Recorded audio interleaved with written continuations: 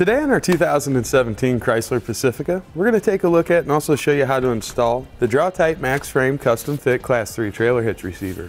It offers the 2" by 2" receiver tube opening. Its part number is 76046. Here's what our hitch is going to look like installed. As you can see, something I like about this hitch, our cross tube stays pretty hidden up behind the fascia. That's different than what we've seen from some of the other hitches. Of course, that's going to come over here to our receiver tube opening. This is 2" by 2 inches. Reinforcement collar around the end there looks pretty nice and neat. Got our safety chain connection points that come out here. We've got oval shaped openings that kind of run along in line with the vehicle, and there should be plenty of room there for you to connect whatever style chain you might want to. You'll see in this hitch there are 2 holes in the receiver tube itself. The one closest to the front of the vehicle is the one that we're going to use to secure all of our items with. That's 5/8 of an inch in diameter, and you'll see there's plenty of room there even if you wanted to use a locking hitch pin or anti-rattle device. Now, one of those anti-rattle devices available is called the J-pin stabilization system. That's the only time we'll use that hole closest to the rear, and you'll want to ensure anything you do use in your 5/8 hole is rated for Class 3 use. Now, a Class 3 hitch is an extremely versatile hitch. It's going to work out for cargo carriers, for bike racks, hauling trailers, whatever you might want to use it for. There should be an application available in Class 3. Now, the hitch offers a tongue weight rating of 675 pounds. That would be the maximum downward force that we would put here at the receiver tube opening. And it's going to offer a 4,500 pound gross trailer weight rating. That would be the total weight of your trailer and anything you were to load up on it. It is rated for use with weight distribution. The tongue weight's going to stay the same at 675 pounds. The gross trailer weight rating, however, it goes up to 5,000 pounds. You will want to consult the owner's manual on the Pacifica, figure out what its tow rating is, and use whichever of those numbers are the lowest.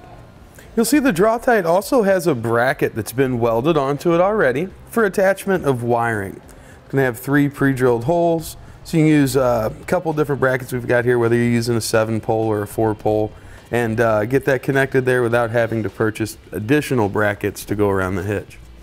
Now, a few measurements that will be helpful in selecting your ball mount bike rack or hitch cargo carrier will be from the center of our hitch pin hole to the outermost edge of our bumper. It's about 4.5 inches. Then from the ground to the inside top edge of our receiver tube opening, we've got about 12.5. And with that being the case, we do recommend choosing accessories that have a rise in the shank just to promote better ground clearance at the rear of whatever accessory you have loaded up. Now, to begin our installation, we need to get this exhaust lowered down and out of the way a little bit. We've got 3 hangers that we'll use to do that. There's going to be one located right here inside the tailpipe area. It's a good idea to spray these down with a little bit of spray lubricant there. Usually helps those slide off better. Then we bring the tailpipe forward here. It's going to be one right in this flat spot.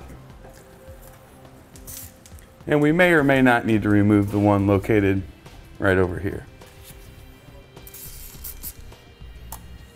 Now, before we do drop those, we'll want to put a strap underneath it just to give that exhaust some support, like that. And then we've got a pry bar here. You could also use a large screwdriver. We just want to get those kind of pushed off this end there.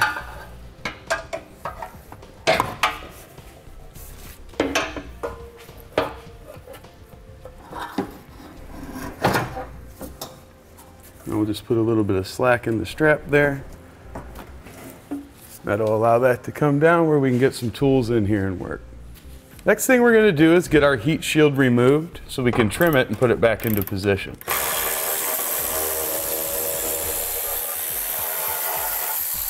See, we've got the 4 plastic nuts. The white one's going to be above the exhaust, just made to handle a little bit higher temperature.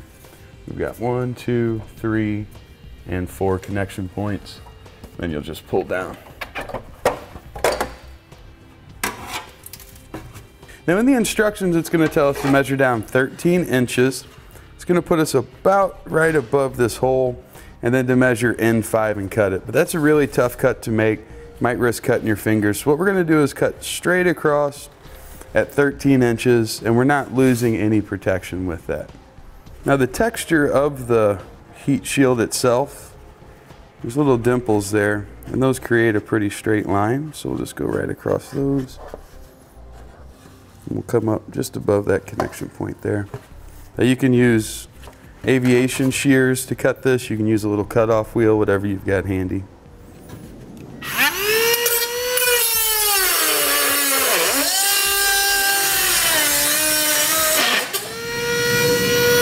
Now we can set this portion aside and we'll get this portion reinstalled.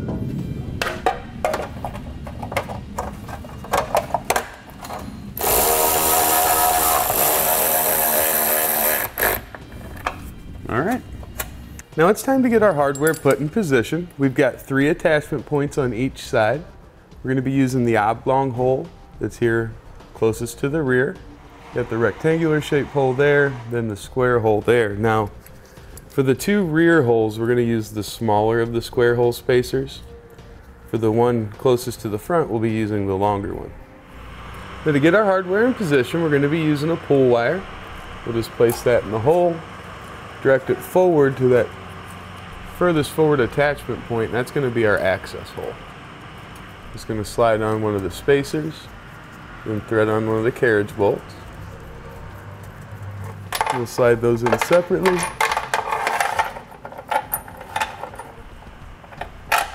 Pull them back just like that.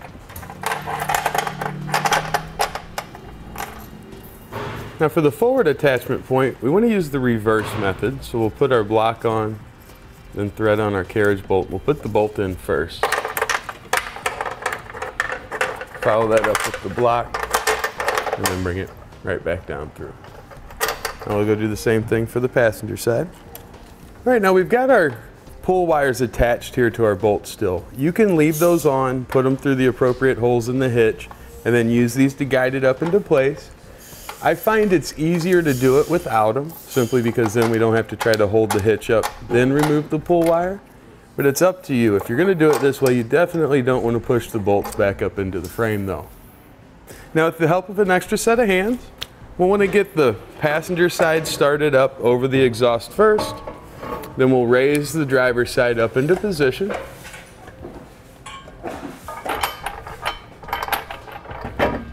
Want our carriage bolts to come down through. The first thing we'll do is place on a conical tooth washer. We want to make sure the teeth of that face up towards our hitch. And then we can thread on one of the hex nuts. We want to be sure we get one started with about 3 or 4 good turns. We can let it rest there while we get the other side going. Now we'll go through and snug down our hardware.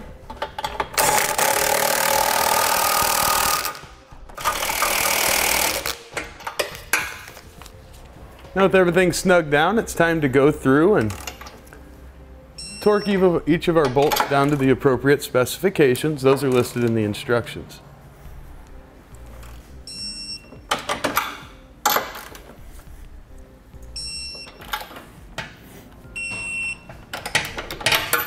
All right, now we'll use a little bit more spray lubricant and we'll get our exhaust lifted back up into position and slide these isolators back in place.